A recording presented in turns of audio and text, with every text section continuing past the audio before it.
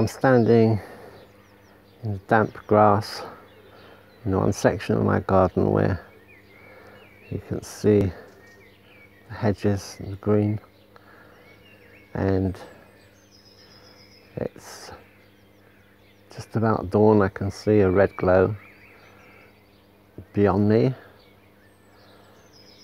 and of course it is Easter morning. I'm still wearing black because, first of all, in my teaching years I used to wear black because it doesn't show chalk marks, and but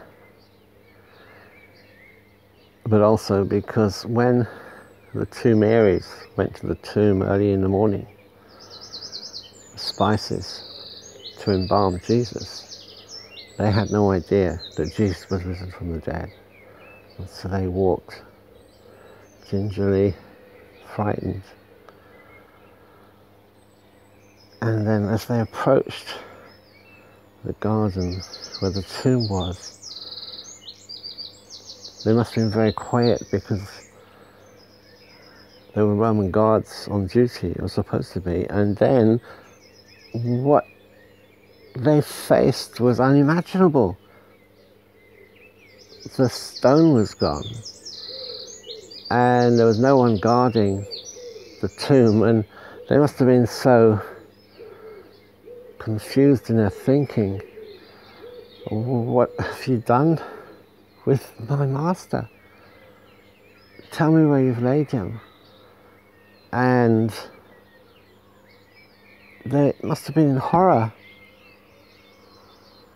But then this gardener appears, not a guard, but a gardener. And he says simply the word Mary. And recognition sweeps in on Mary's heart and soul, and she knows this is her Lord, risen from the dead, alive, and it's the beginning of a new beginning, a new life, a new opportunity, a new hope. But she doesn't know that yet. She only knows her master is alive. And she doesn't touch, don't touch me yet, because I've not ascended to my Father and your Father. But go tell the disciples. And so Mary becomes this first evangelist, and running, tripping, going back to where the disciples are and knocking on the door. She says, disciples, brothers, Jesus is alive. Hallelujah, I've seen him. And so the Easter story continues with John and Peter running to the tomb. My name's John, and I've always been excited about the fact that John was the first one to get it to the tomb, and my brother Peter, he was the first one to go in. And as a child I always thought, oh, if only I'd been that little bit bolder and gone into the tomb first as my brother, because my brother's name was Peter and I was John, named after the disciples. But this is the glory of the Easter story, that when you read the gospel accounts, there's a certain amount of confusion, awe, inspiration, where they can't quite remember the order of everything that happened, but the Marys, the women,